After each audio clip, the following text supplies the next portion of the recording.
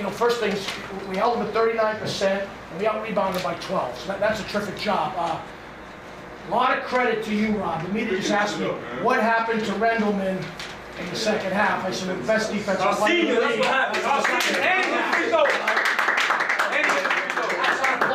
what you call lockdown, right? You scored 2 points. What jumped out to me, we guarded, we rebounded, we only took 8 3-point shots.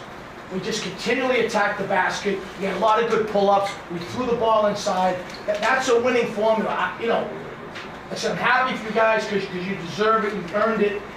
We can get a bunch more starting with next week at Hofstra, okay? Expect it. No distractions off the floor. You guys, I'm really proud of how you guys have been coming, you know, together, working. No distractions. Now we're going to start to build something. We can't have any setbacks. All right, bring it in. Great job. Great job.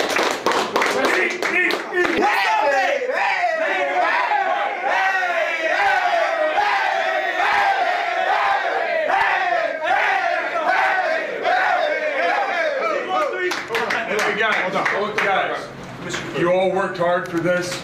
For those of you who weren't here, you know, when this thing started last year, Robert, you weren't a part of this last year.